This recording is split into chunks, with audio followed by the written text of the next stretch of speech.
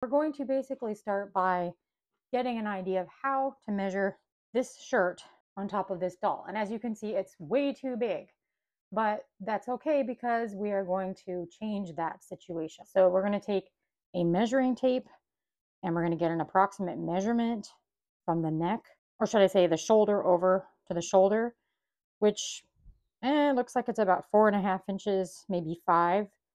The neck itself is about 3 inches, about 9 inches for the shirt. I'm going to write these measurements down as well. I'm sure that there are a lot of people who watch this channel that have done some DIY projects in their time, and I used to do them all the time as a kid. I loved making Barbie clothes and things like that. And the reason I picked this little shirt here is because it is the same color as Jolene's signature shirt, and I just think it will work perfectly for this if I can just figure out how to get the size just right. I'm going to put the shirt on her to see if it fits well on the neckline as it is. It's probably going to be a little bit big, but I have a feeling it's not going to be too big. So I'm just going to button it up in the back, and this will give me an approximate measurement for the shirt. We do have some starting points here with the neckline being what it is. So I've pinned where I think I'm going to cut the neckline area, and I'm going to give it a little mark in both of those places. And it's approximately the same place. I always tend to give things a little extra room to breathe because you don't want to cut off too much at once, because then you might not get the correct measurement. But it's not really a science so much as just kind of giving it a really good guess. And honestly, that's how I normally would tackle a project like this. And now I'm going to get the measurement of the shirt length. So I had said it was about 9 inches. So I'm going to measure down to 9 inches and put a little mark there with my pen. And that's going to give me an idea of where I need to cut this off to make the shirt just a slight bit shorter. I'm going to cut straight across. So now what I'm going to do, as I said, I took the measurement of her waist, and I'm going to use that measurement to get the width of this shirt. I mean, that's about right. Do a little mark there and a little mark here. Always better to do just a little more than you think you need. Looks like it's about that angle, and I'd say about that angle. That looks about right. So I'm going to just recreate basically the front of the shirt. I think I came up with a simple way that I can avoid having to cut this line up here for the neckline. I think what I'm going to do is I'm just going to draw a line from the shoulder down to this waist spot that I started, basically making it look like a tank top almost. All right, so I've got that tank top piece cut out, and like I said, I'm trying to avoid as much fuss as possible so that this can be done quickly. Sewing across there, making a new seam for the neckline. Now I kind of like the oversized t-shirt look, so I think I'm going to try to leave this t-shirt basically exactly the same because I love the way it kind of flares out. That's a very modern look right now. Okay, so there's a seam right here from the original shirt, and I think what I'm going to do is, instead of leaving the bulkiness of this seam, I'm just going to essentially cut this sleeve right off and then see what it looks like after that. Okay, so those are the 2 sleeves, and I am going to have to cut down on this part here, so I'm turning it inside out. So we'll try to make it about the same on both sides.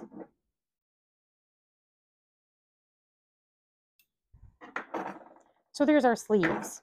So again, we're going to pin about where that mark is on the shoulder. You can see where the mark is. We're going to pin right outside of that so that we can sew straight across to get the seam that we want, basically imitating this seam. And because this is jersey fabric, I'm going to use a zigzag stitch to help it stretch. And I'm just going to do the same thing on the other side. Okay, so now that I have my 2 shoulder seams done, I'm going to cut them so that I don't have quite so much bulk, about 1/4 inch. So there we go. and then we'll open it up so that it's right sides up.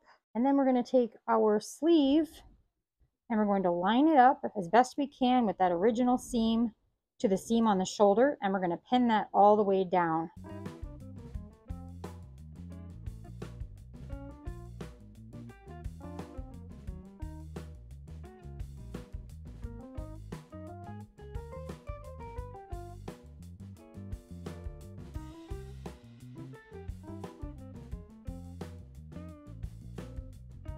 We're going to take it to the sewing machine and sew along this seam all the way around to sew it to the bodice or the front of the t-shirt.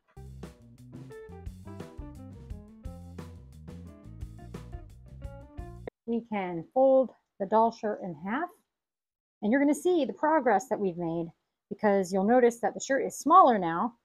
So all that's left to do is sew the sleeve to the bodice on both sides. Just to get that part nice and neat and even, we're going to pin it along the whole edge of the shirt, just like we did before. And I think what I'm going to do, instead of making this line up exactly, which it looks like, see how it's not lining up exactly because the shirt is just a different size on the front and back of the bodice.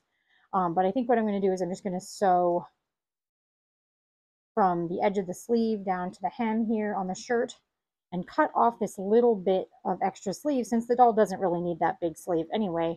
And that should be enough for both sides. Mainly though, I want to make sure I get the length of the shirt. I don't want that to be wonky, so I'm going to start at the bottom and work my way up.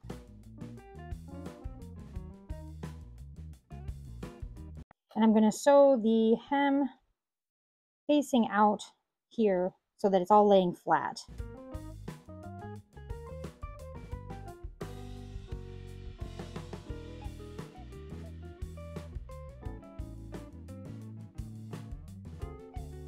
And we're going to work our way back up on the other side.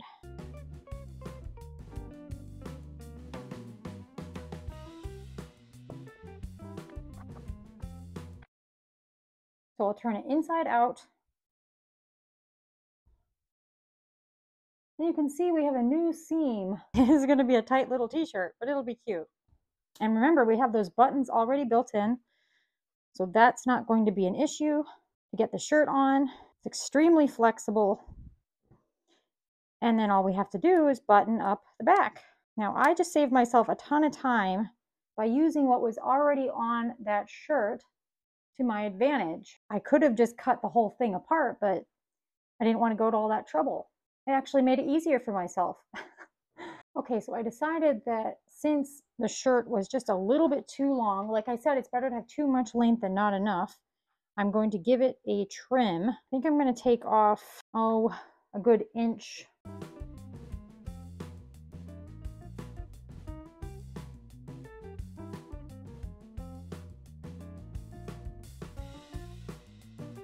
And I love the way it turned out, kind of cozy looking and oversized. That's exactly how I like my t-shirts. So I think Jolene will be very happy with this t-shirt.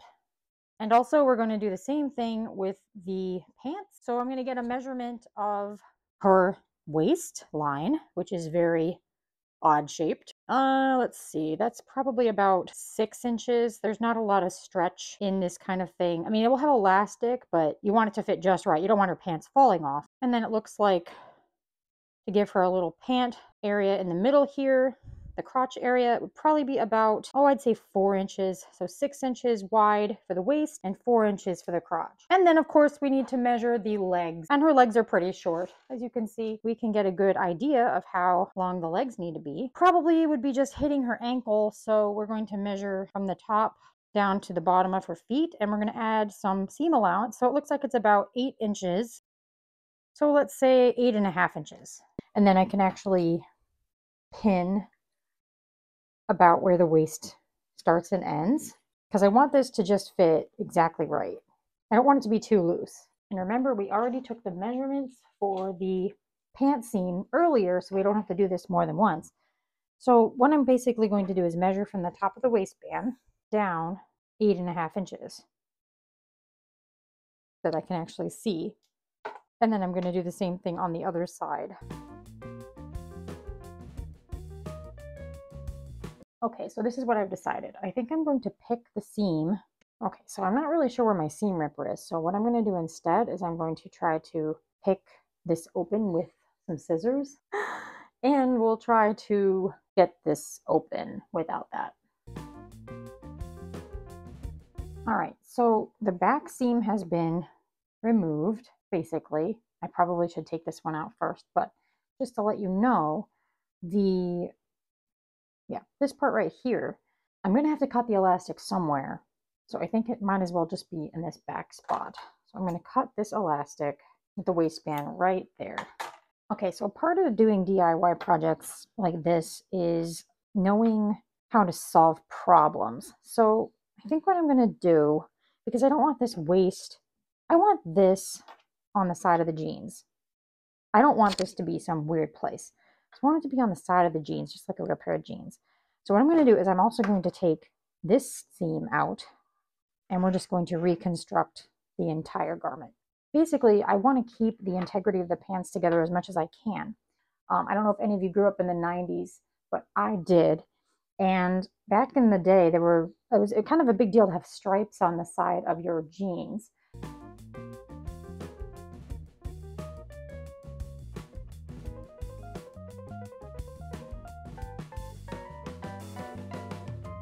So I made a little stencil out of cardboard, and I'm going to use that to make my little design. We're going to take some black acrylic paint. I'm going to give it an approximate spot where it needs to meet. So I'd say about there. And then if we turn it over, do the same thing. So we can actually get these pants on the doll. So what we're going to do is we're going to create a new line that we're going to follow down to approximately this part where we pinned, and then we're going to follow the line of the original pattern, and we're going to go down on an angle about like that.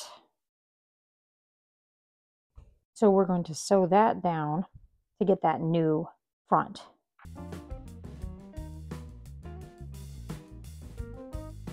So now that I've created that seam for the front of the pants, I'm just going to cut along that front seam. And that gives us our front seam for our pants. So now we just have to make sure that the back matches the front. And that's always the more fun part.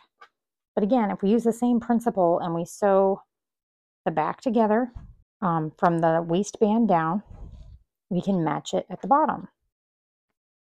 I almost forgot. I have to cut here.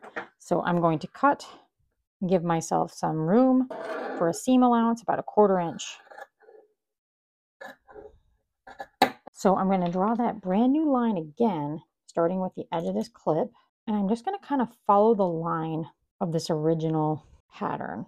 Okay, we're going to pin this together so it doesn't fall apart, so we can figure out exactly where that new line is. I think the best thing to do is to match approximately where the crotch is going to line up. And I will do that by setting a pin in place.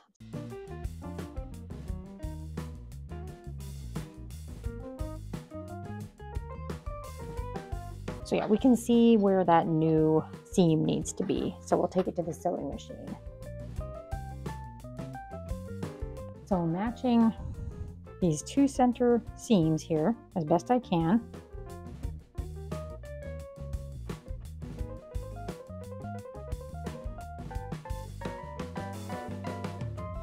So we're going to go back to the sewing machine and we're going to sew around this area.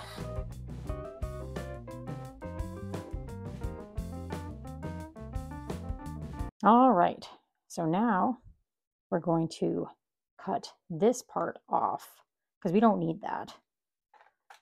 It's just a bunch of extra bulk at this point.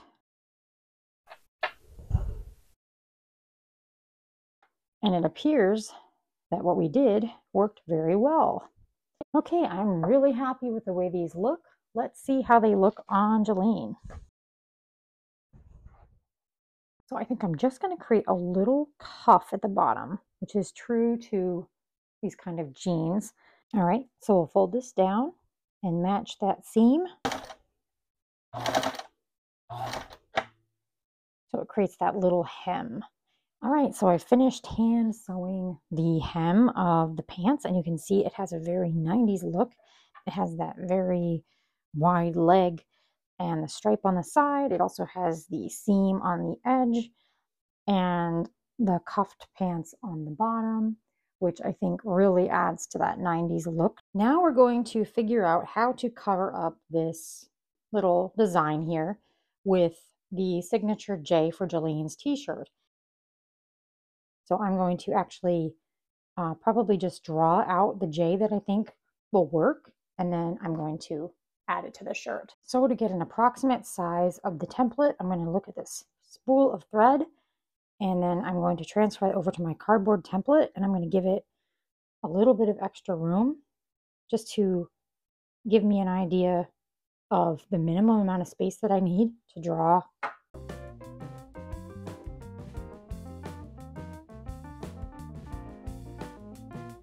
When I was about 7 years old, I always loved looking at craft books, and there was a particular book that I really enjoyed from, I think it was the Kids Encyclopedia collection.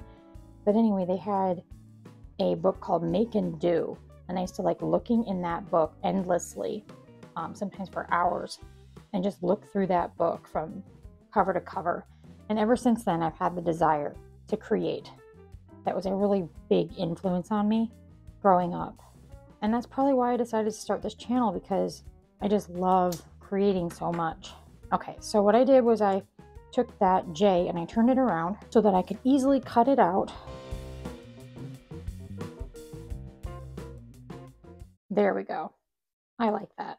And it covers up that other thing that was on the t-shirt just fine. So I've decided to do a satin stitch, and I'm going to take 2 strands of embroidery thread to do so. I have threaded my needle, and now I'm going to make a knot. If you've watched this far, that probably means that you're the type who loves creative DIY videos. You're in luck, because that's what this channel is about. Of course, with a comic-focused twist. I'd appreciate it if you'd hit the subscribe button to help me grow this channel. And while you're at it, check out this next video. See you then!